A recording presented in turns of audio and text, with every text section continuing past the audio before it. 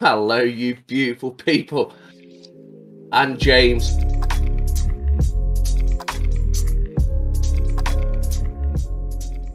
And welcome back, guys. So today we bring you another new channel, and this one is called Casual Geographic, and the video is The Terrifying Truth About Imps. Oh. So, from what I know, they're not very primatey. Yeah, sorry about that, guys. No Hey, pun they're mean. intended. They're mean. They're mean. But hey, I'm ready. I'm ready. I'm ready. If everyone could hit that subscribe button, we're trying to push to 100,000 subscribers by Million. by the end of the day. So y'all got some work to do. Yeah, 100 Subscribe, million by share today. it, have them subscribe, share it, rinse and repeat, and we'll be good to go. All right. Hey, Oh, if y'all like this kind of whoa. Don't be scared to hit that bell as well. Good job. Bulldog. Good job, Bulldog. And if y'all like this kind of content, hey, let us know by smashing a thumbs up, and we'll continue doing more like this. And if you don't Hell like it, hit the yeah. thumbs down, but we're still gonna do it. Okay. All right, guys, let's go. One of the world's scariest animals just got a whole lot scarier, and Planet of the Apes is slowly becoming non-fiction. Because apparently chimpanzees are out here murking gorillas. Scientists in 2021 witnessed a troop of chimpanzees basically jumping a family of gorillas. And when I say gang, we're talking about almost 30 chimps pressing a family of 5. Keep in mind, a silverback can weigh up to 400 pounds and could probably bench press your car. And according to witnesses, the silverback was eating chimps left and right like they were paper mache. But eventually the chimps overwhelmed the bigger silverback and even kidnapped a baby gorilla. I'm not going to tell you exactly what they did, but that family of 5 became a party of 4. And it wasn't even the last time. Because later that year, scientists watched the same group of chimpanzees do the same exact thing. Square up with a family of gorillas, kidnapped a baby, and erase its name from the gorilla census. And it's not like we didn't know chimps were about that. They often hunt bush babies and vervet monkeys, and we've even seen them use weapons like spears to do it. Oh, wow. But it's one thing to hunt something that weighs like 5 Skittles. Aw. Going gorillas is another tier of Black Air Force activity.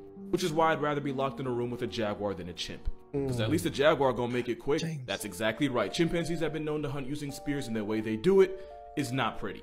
So what you gotta remember is these sociopaths share about 98% of their DNA with us, and they have more in common with humans than just Hey, thumbs. 98? They're part of the special class Yeah. of animals that can create and use tools, and chimps are probably the best at it.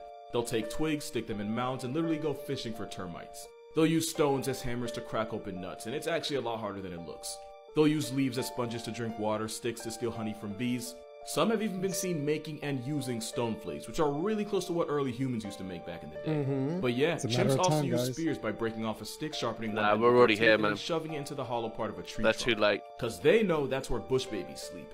Scientists watched them stab bush babies and force them out They of their kill hiding too many spot in the babies, they're trees, getting wiped where they out. proceeded to tear them Humans are apart and eat dicks. them alive.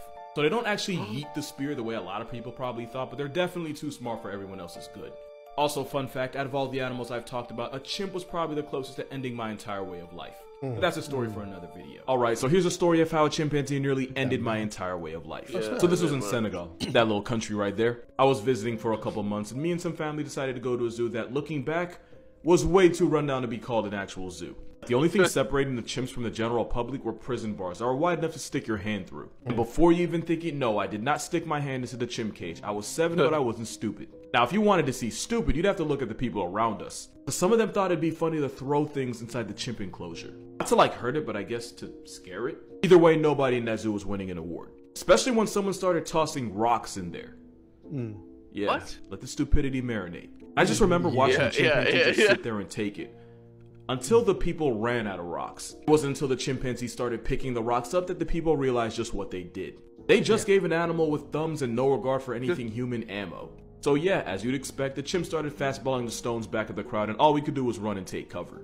And I vividly remember crouching behind a bench, and when I got up, a rock flew past not more than 4 inches past my right eye. I was really just bad luck away from either doing this video with a glass eye or not doing this video at all. Look, you can say size matters all you want, but 4 inches made a difference that day. This picture might look cute, but it's actually one of the most disturbing things you'll ever see. I'm about to tell you one of the most messed up stories you've never heard of.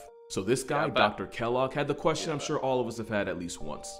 What would happen if you raised a human without teaching it a language or having it around any other humans? Like a nature versus What? nurture kind of thing. It's one thing to think it, it's another to be on CPS's watch list. So this guy had a human son, Donald, that he raised with a female chimpanzee he adopted named Gua. So he treated 10-month-old Donald and 7-month-old Gua the same in ways that would have had CPS, PETA, and the Geneva Convention pulling up.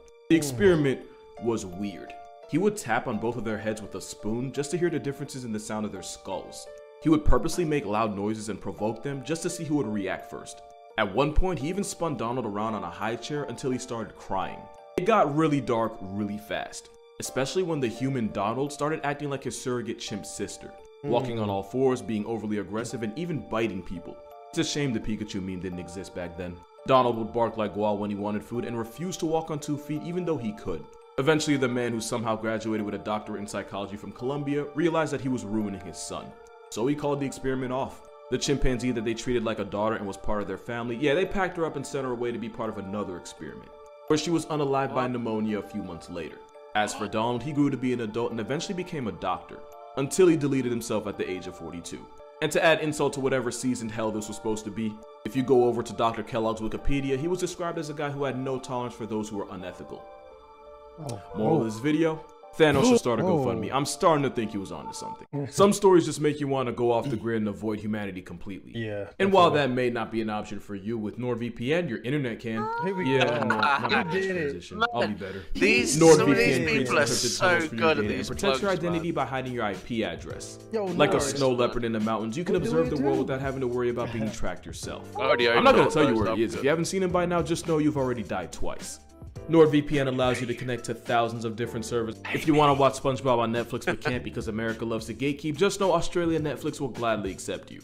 With NordVPN, you get all the perks of living in the land down under without also having to pay taxes to kangaroos. Not on Netflix. And without having to check your stakes for toilets. Do you have any idea how dangerous toilets are? Then you never have to feel like you're giving up speed for security. And with NordVPN's threat protection, you can enjoy your online experience with whatever that may be. I really don't judge. Without also having to worry about ads, trackers, or malware. So to protect your data and get the most out of your streaming service, make sure you go to nordvpn.com/casualgeographic to score a huge discount available only for a limited time. And with Nord's money back guarantee, it's basically risk-free. You want to know what's not risk-free? Having a chimpanzee as a pet. Oh, trust me, this is going somewhere.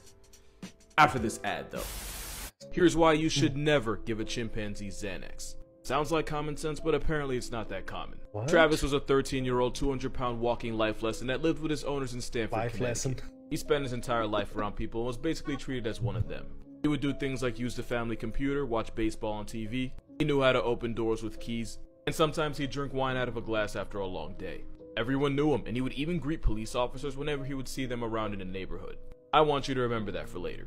Travis even drove a car, and he did it more than once. It's like if this dude was an actual member of society. Now, what would happen in 2009 wasn't out of nowhere. The red flags were there. He once climbed out of his owner's car and held up traffic for hours looking for a man that threw an empty bottle at the car. And there was one incident where Travis bit a woman's hand and tried to drag her into a car. Wow. But none of that was as bad as 09. I'm not going to make any jokes because this was honestly one of the most traumatizing things I've ever seen. Because one day in 2009, Travis left the house with his owner's keys, and the owner and her friend Charlotte Nash tried to get him back. The only problem was Nash used his Tickle Me Elmo to try to bribe him back into the house. And seeing someone else hold his Elmo pissed Travis all the way off. Travis brutally mauled Nash, tearing out her face and limbs and not even stopping when his owner hit him over the head with a shovel.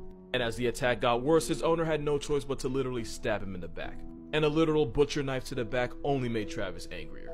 Eventually, police were called. Yeah, the same police from earlier. It took multiple bullets just to get Travis to stand down. Travis limped back to the house, went to his cage, and passed away.